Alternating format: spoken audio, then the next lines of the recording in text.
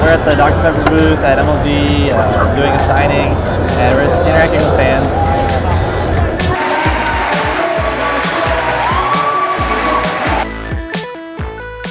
We're here for MLG, and we just played our first game against Velocity. We went in really strong, but we ended up messing up a lot, and we just threw the game repeatedly.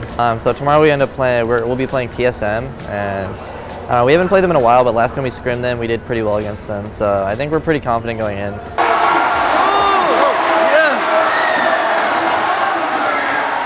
To go down, and the second one will fall.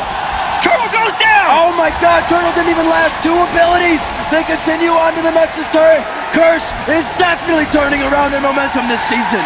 Not only did they turn around this game, but that comeback could turn around their entire season. An absolutely amazing showing by Curse. Knocked down multiple times, thrown around, and put to the side, and they came right back to the front door. When it was open, they didn't let their foot get kicked out of it. Fans started standing up after that game, and it's so perfect for Curse. Pretty good.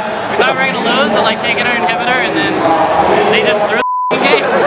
Mid inhibitor goes down as well. 24 minutes in. All 3 outer inhibitor turrets are going to be crushed for Coast. And Curse is looking real good right now. There's the hook on, but they don't care because they got another inhibitor going down. He's like, follow me, I'm going the right way. You should go with me. The wards go down so they know where they're going to come off the base. The Nexus is going to be hit up. Curse coming through with an almost perfect game. A 0 turret shutout, and the Nexus taken down at 24-28.